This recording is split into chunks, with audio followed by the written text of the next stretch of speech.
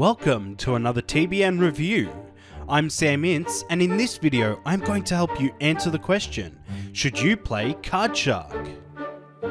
Be sure to subscribe for weekly videos and head over to thebetanetwork.net for more gaming news and reviews.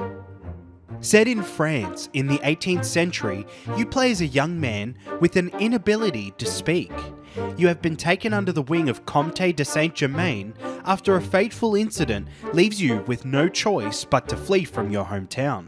The Comte teaches you how to swindle and cheat your way to riches in exchange for using these exploits to attain some deep and dark secrets from some very powerful people. And all this is being done through simple card games, no less. This narrative is absolutely fascinating and has some real surprises up its sleeve. The more I learned, the more questions I had, and this made me deeply invested into the story.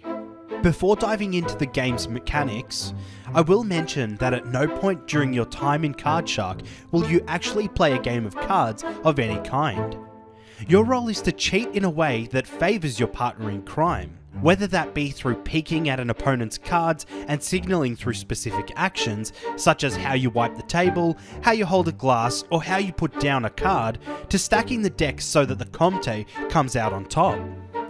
What's really fascinating about the various card techniques in the game is that they are actually based on real-world sleight of hand card tricks used by magicians and swindlers. However, much like the real-life versions of these tricks, these manipulations range from very easy to very difficult. Because not only do you have to ensure that you are precise with the card movements, but you are also running against a clock that is the opposition's increasing suspicions of your antics. Most of the gameplay is in the form of minigames, which is where these card tricks take place. Most of the input sequences are also quite simple, but require you to remember cards, patterns, as well as move the deck around as needed. There are so many different techniques to learn. I would recommend practicing quite a lot of them, as you won't always be able to use the same ones that you have mastered early on.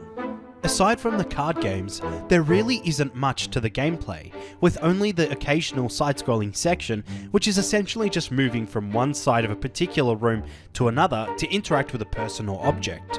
However, this is all that is needed for Card Shark, as the story is what drives this game along.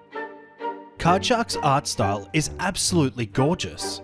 The monoprint design that has been used for the game really helps it to stand out.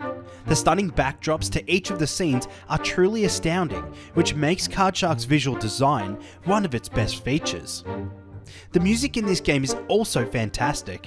It sets the scene perfectly for this time period and has a great mix of elegance and ominousness, which mirrors what is occurring on screen excellently.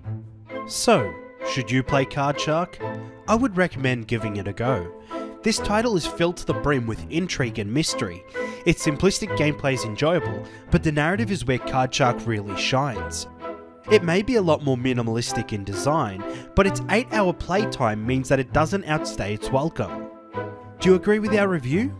What is your opinion on Card Shark? Let us know your thoughts in the comments below, and we will see you in the next video.